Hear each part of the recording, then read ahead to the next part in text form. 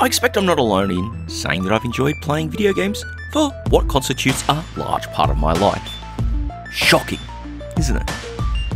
I'm sure if you're in that position too, there are those moments which without a doubt have been all but imprinted on your mind. The first one of those for me might sound rather innocuous, but it comes in the form of a simple message. Got you, sheepoid! The deaf message from Llamasoft's Sheep in Space.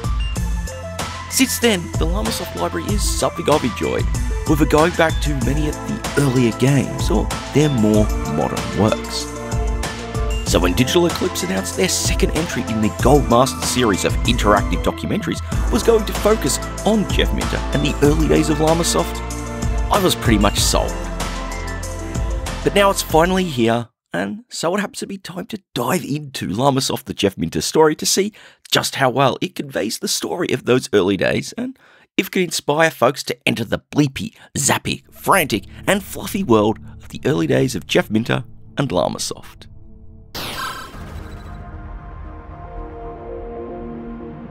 As one should expect from Digital Eclipse's documentary projects, Llamasoft, the Jeff Minter story, is structured around 4 chapters. These cover the foundational years to Llamasoft's 8-bit highs, Jeff's exploration into Lightsynths, before closing out with the lean years of the late 1980s moving into the early 1990s, closing with the development of what many call his magnum opus, Tempest 2000. The result here is a focus on breadth over depth, so most of the material presented comes in the form of photos from various events, along with commentary from Jeff and other people. You'll also get scans of advertisements, magazines, and of course his newsletter, Nature of the Beast.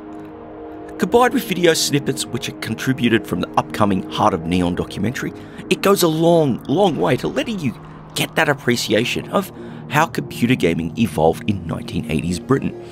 Something many classic projects don't go out of their way to cover. It also goes a long way to showing the community side of the experience too. Something which honestly struck a bit of a chord with me, based on many of my own experiences in making games and running this channel over the last few years. All up, the experience of working your way through the history is going to take quite a bit of time to sift through, especially if you read all of those documents in ever so much detail. But with the tidbits like notes and documentation and development notes for games that never made it out, there's a lot in there to learn, read and process. For me, even knowing parts of this story, seeing the whole thing laid out the way it was really shows just how impressive Jeff's journey was in those early days of the company.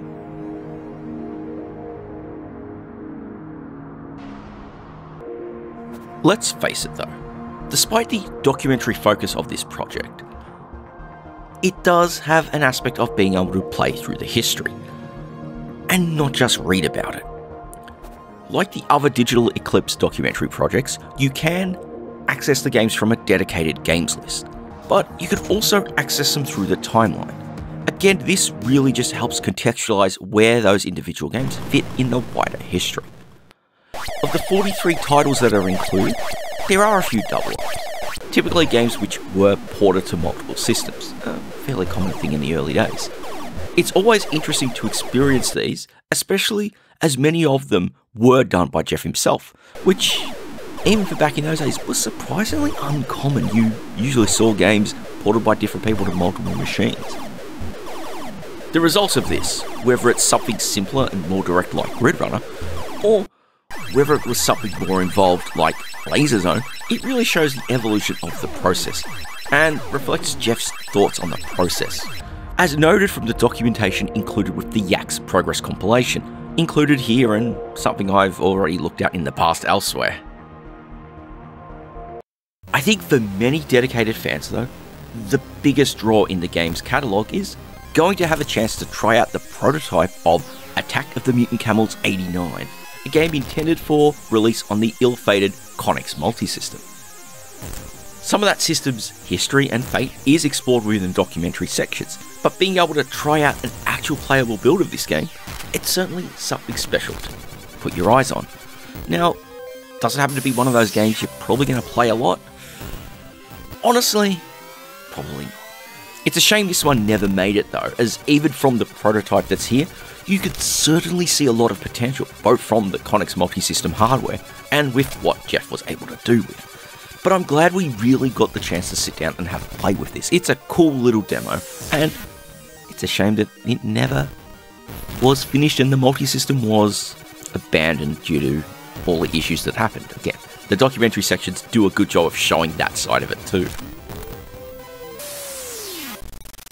For everything else, the bulk of the library, unsurprisingly, is centered around the Commodore 64, which is really where most of Jeff's output during this time was focused.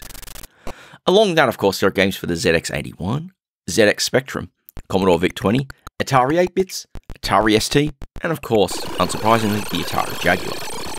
The game selection covers plenty of Jeff's biggest hits, and though I wish there were a few titles that were included, I can't really complain all that much with what we get to play with here. The most important question though is, how good is the emulation? And for the most part, I think it's solid enough. I feel like I did encounter some minor input lag. For the reference here, this is the PlayStation 5 version of the collection, and I was playing with a standard DualSense controller wirelessly, and there were some games, particularly with the Commodore 64 versions, where I kind of struggled at compared to playing them on my original C64 setup. Now, I'm not sure if that's just because I think the emulation is running NTSC mode rather than PAL. You know, being Australian, I've grown up with PAL machines, unsurprisingly, but it definitely just didn't quite feel right. But again, I'm chalking it down to a bit of input lag and the game's running a little faster for the sake of this. That does also explain some minor visual glitches I saw in a few games though. And I guess, look, for me, I guess because this was a C64 and that's the machine I've spent a lot of time with, I probably noticed these minor things more than I did anything else. I don't think I really noticed anything with the VIC or the Atari 8-bits or the Spectrum. It's just the C64 one stuck out a little more. As with both Atari 50 and the making of Karateka, you do get a rewind mode in that you can have a chance of avoiding a costly mistake by rewinding a few seconds and trying to avoid that dastardly moment. You know, it's that thing where you're going for that high score run, of course. You've also got the options for filters and borders, giving you that TV-style simulation. That helps add to the vibes, which I really appreciate, that it's sort of like the monitor and the other stuff there. What I really, and I mean really appreciate though, is the scanned documentation. It's a detail few other collections include, and having it to hand and accessible is very, very nice. Also, with some of the games here, you're absolutely going to want to read it before playing, and even whilst you are playing. It's great that it's accessible from within the pause menu, because not only do you get to experience Jeff's atmosphere building, but because honestly, there's a few of these games that you're going to need to know the tricks for in order to beat them. What's also not surprising to see, but greatly appreciated, is that there has been thought put into how these games are controlled. Plenty of his early ones required keyboard entry to set options before starting, and most of these are reworked to be adjustable from the controller without needing to mess about with a virtual keyboard. I also appreciated seeing Llamatron on the Atari ST controllable with a dual stick setup, just as you'd expect. Now I'll admit I've never really played this much on the original machine, I don't know how easy that is to configure, but I really appreciated it here. It's details like this, I feel, that make collections like this handy over running generic emulators sometimes. It's the chance to put a little thought into how these controls work that makes experiencing them a little more convenient. But there is one case where this doesn't quite work out. And it's a game that's sort of important to me, and that's Battle X. Unlike Jeff's other games, Battle X is about mastering 5 distinct subgames to ultimately win. Now, these aren't played in sequence, you know, like an Ocean film tie-in or something, but you're free to jump between them at any point. Coupled with how the game manages difficulty, it lets you set your challenge based on what games you find easier or tougher to play. So I was surprised that you can only pick a subgame when you start it up. There's no way to change subgames mid-game, meaning that if you want to go from one to the other, you've got to abort your current game. I am being a little nitpicky here, but I feel not being able to enjoy this game as it was originally designed takes away some of its distinctiveness, and it makes it a little less special as a result. Again, I think I'm reading a little too much into this. It is primarily a documentary, and I could imagine if you were in a museum, maybe something like this would be set up. You wouldn't be able to play each sub-game in that wider context, and honestly, maybe being able to play them all at the easiest difficulty makes things a little better for everyone who's just casually passing through. The final inclusion here is a remastered edition of Grid Runner. Now this takes the Commodore 64 adaptation and adds the kind of visual and aural polish you get from a modern indie game release. It also includes the ability to dynamically switch between the original C64 visuals and those enhanced ones. It's a neat party trick, and it's quite impressive to see the new visuals running on top of the C64 code. And a great showing for emulation as a way to enhance the experience once more. Now, I'll admit, I kinda wish it was done with the VIC-20 original, or with Matrix, but it's a pretty cool little addition, and a great fun trick to enjoy.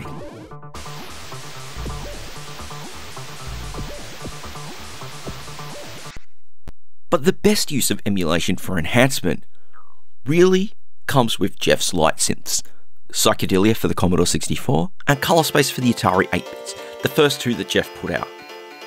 Now, I guess it's worth clarifying, if you're unfamiliar with the term light synthesizer, consider it a program which generates interactive visuals. Typically, you'll do it in conjunction with playing some music.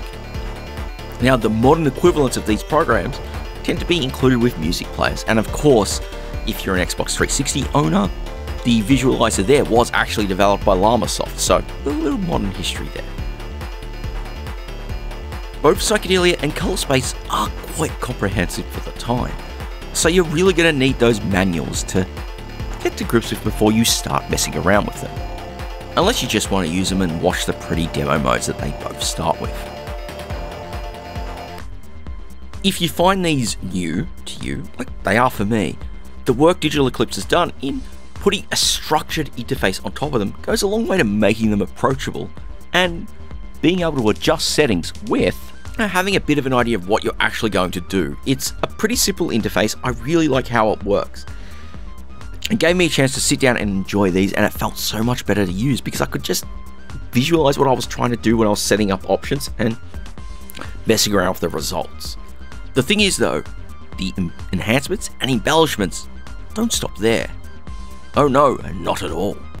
First and foremost, these are programs that are meant to be enjoyed with the music cranked up, and while you could just simply play your own, I genuinely appreciate that they've taken the effort to include some tracks taken from recent Llamasoft games to automatically put them on in the background. Now, it's not the kind of music that originally inspired Jeff when creating these back in the day, but it's great to have something included to help spur the imagination once you get your head around how it all works. Though at the same time, it does make me a little sad that we've lost custom soundtrack integrations on modern consoles. It would have been fantastic to have this experience of messing about whilst you're playing music from your music library or whatever.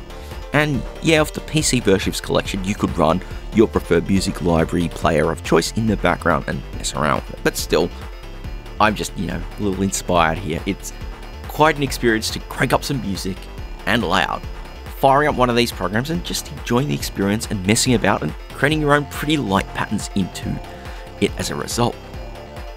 Now, I know for myself that these Lightsynths are a bit of an aspect of Jeff's career that I really haven't come across much. I've known they've existed, but I've never really had an impetus to play around with them before here, and unsurprisingly, I really enjoyed sitting down, messing about with Psychedelia and Color Space, and just enjoying that aspect of it. It helped give me that space to have some appreciation of them.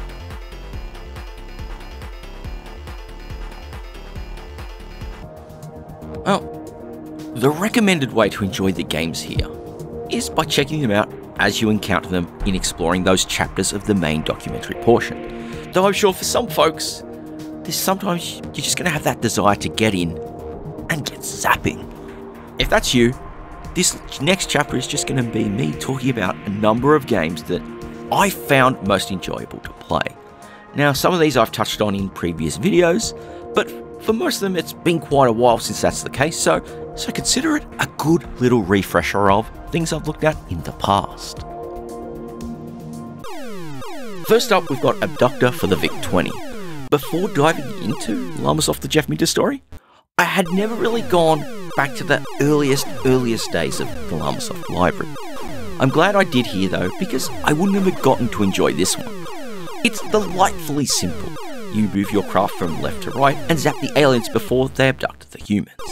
The formations get quite a bit more devious as things go on, but you'll get extra firepower to help, so it all balances out. You can see the spark of Jeff's creativity here.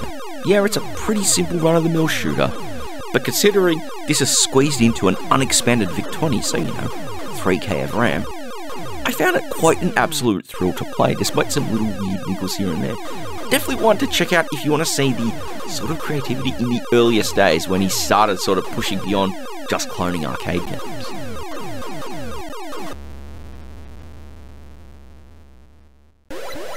Now we're keeping to the VIC-20 thrills here with Matrix.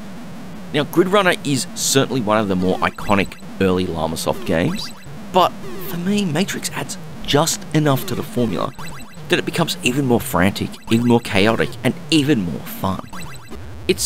You might think it's just Grid Runner turned up to 11, but honestly, even that wouldn't be a bad thing, but Matrix is oh so much more. It starts with facing larger droid groups in each level, now offering more devious patterns once they reach the bottom of the grid. Then you've got the Snitch, a humanoid trader that could trigger the XY zappers outside of their cycle should you be in the wrong place. Then of course you've got the devious deflection devices, which can cause an unwary shot to take you out should you be zapping blindly. Matrix for me truly exhibits Jeff's design ideas here, offering a challenging progression to a simple game thanks to the extra memory it has to hand. Though my personal recommendation is probably for the original VIC-20 version, the Commodore 64 version is no slouch, but that might be my appreciation for tiny sprites talking. Even though Jeff himself is not a fan of that smaller visuals of the C64's higher res, it's still just as tight to play as the VIC original.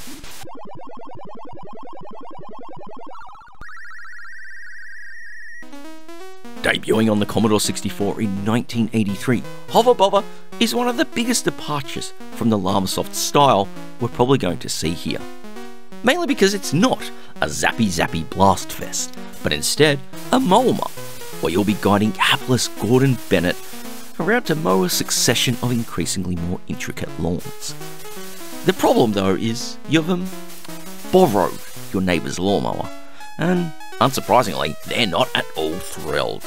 So you'll have to avoid them while trying not to mow those pretty flowers and avoiding the wrath of man's best friend. It might not be violent, but Hover Bobber manages to keep up with the arcade chaos Jeff delivers oh so well, and it really makes something that stands out amongst his library, yet delivers all the details Llamasoft would be known for.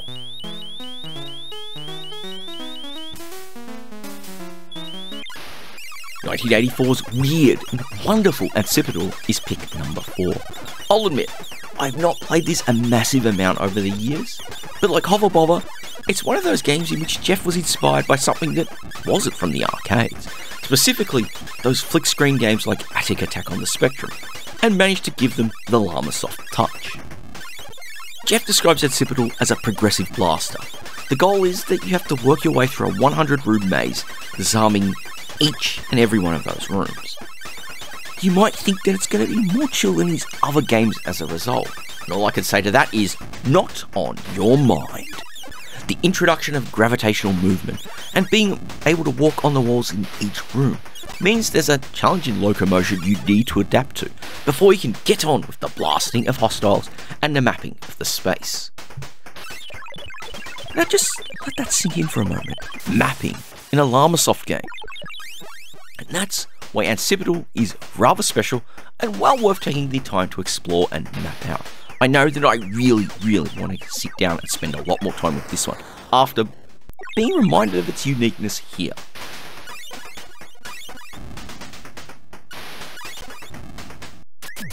Now, Despite everything I raised earlier with the emulation and the inability to pick sub-games while a game is in progress, Battlex from 1985 so happens to be number 5 in my picks. Why is that? Even with the issues I raised, it's still a game worth exploring, as the core concept around its sub-games is something I feel is incredibly distinctive, even with the sub-games themselves. All these years later, I can't think of any game, any modern game, or any for that matter, which has managed to interlink them to the difficulty and time the way Jeff managed to do so in 1985. Conceptually, each of the sub-games you'll encounter is a different phase of a wider campaign, and ultimately success requires you to master all of them to earn their respective completion tokens. The wider challenge, of course, comes from time. When starting a game, the difficulty level you pick controls the time that you'll have to complete the game. As the timer ticks down, the challenge increases, meaning you'll need to choose which sub-games you want to focus on based on how much time has elapsed in the game and which of those you're better or worse at. So you might want to clear out the ones you're not so good at first, because the other ones you could do later when they're a little harder. Or maybe you just want to get those ones you're good at first out of the way and focus more time on the ones you're not so good at. Though this aspect isn't really presented well in the collection, the challenge of learning the sub-games, combined with the joy of mastering them, it's still here, and it's still well worth your time to learn those intricacies of each of them and try to master them, even if you can only do them one at a time.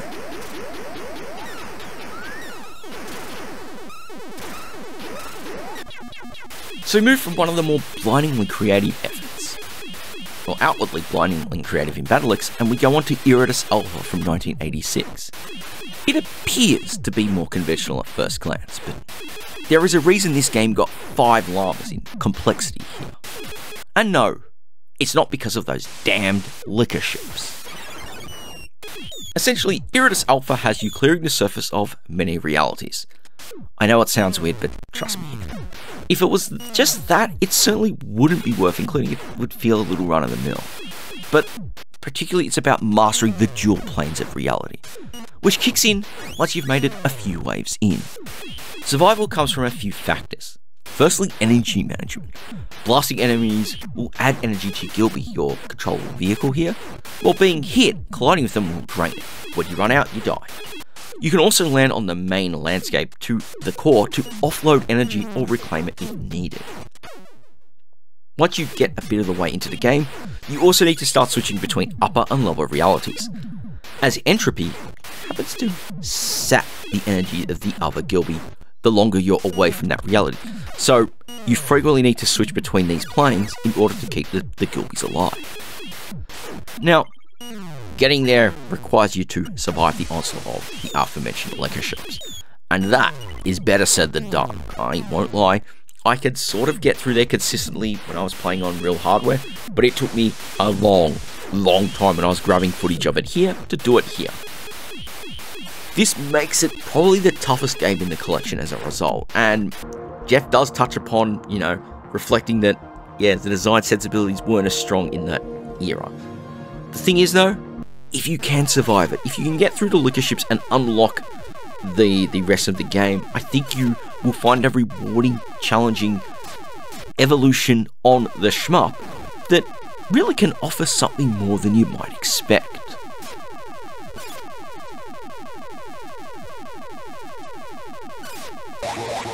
The first and only of the 16-bit games I want to recommend here is none other than Llamatron 2112, released as shareware back in 1991.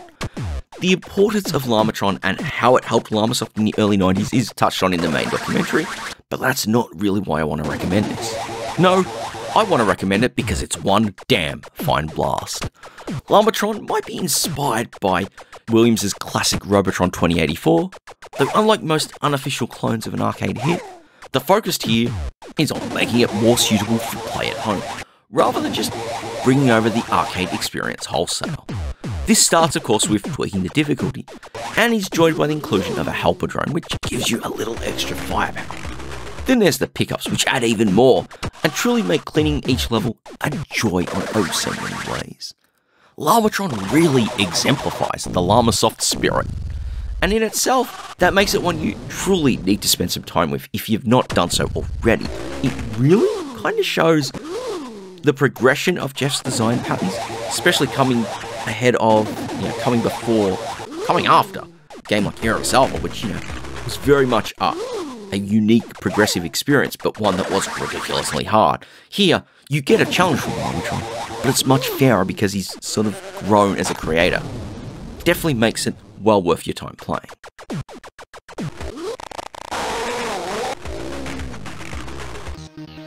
And now for my final one. It's really only apt to talk about what is, for many, Jeff's magnum opus. Tempest 2000, released in 1994. Now, I'm only going to be brief touching on it here because it hasn't been that long since I actually did a video on it. But suffice to say, Tempest 2000 takes the concepts of Dave Toyer's original arcade game and turns it not up to 11, but rather 12. All comes from that amazing rave-inspired soundtrack. The new meanings you're going to have to learn to outwit through 100 levels of chaos, the chill-out bonus stages, and all the fancy power-ups that you get, and of course, the ever-so-awesome AI droid. The way that the challenge ramps up slowly, but most importantly, fairly. It really shows the growth in Jeff's design philosophies, especially compared to the 8-bit days and things like those, yes, I'm going to mention them again, the liquor ships that you see in Eros Alpha. Tempest 2000 is really an impressive game, and it's one that really serves as the highlight of a collection here. And it's the perfect way to cap off the selections included with Llamasoft, the Jeff Minter story.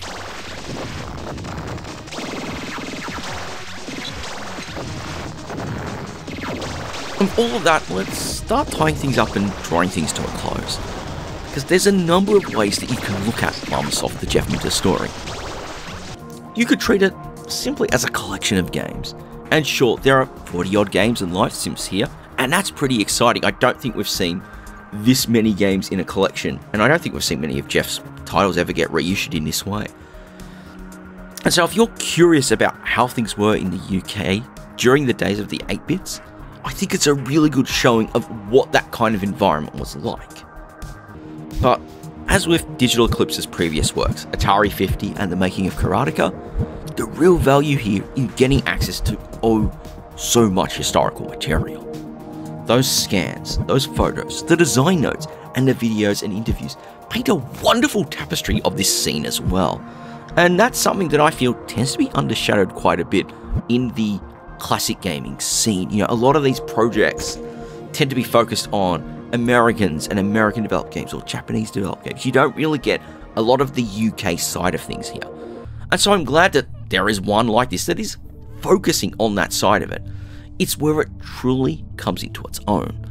Yes, you might not get to minute levels of detail about individual games, but it serves more to talk about Jeff himself and his journey as a creator and the evolution of his games and his creative outlets over this first part of Llamasoft's life. Again, I think the only real sore spot is the handling of the subgames and battle links. Now, I do believe that this is something that I hope gets patched up. It would be lovely to enjoy the challenge of completing all of those subgames as the game was originally designed to, rather than playing them out of context one at a time. And context here is ever so important. As I've said more than a few times on the channel here, I feel the context that we have to enjoy these games lets us really explore them, and more importantly, talk about them to each other in ways that are more about our personal nostalgia for them. Now, personal nostalgia is important, but it's personal for a reason. Our experiences in history, they're always going to take the experience. They're always going to shift things from how we see them compared to how someone else sees them. And I think that that can make it kind of exclusionary, because if you can't get an even footing. And one of the things which really excites me about this collection is that there's going to be people who may only know of Jeff's work from his more recent games, and they're going to be introduced to the glory of his 8-bit output. Also, I'm not going to lie here, I cannot wait to see how they're going to respond to the damn liquor ships of Eros Alpha. I can't wait to see that so much, I'm sorry. It really excites me.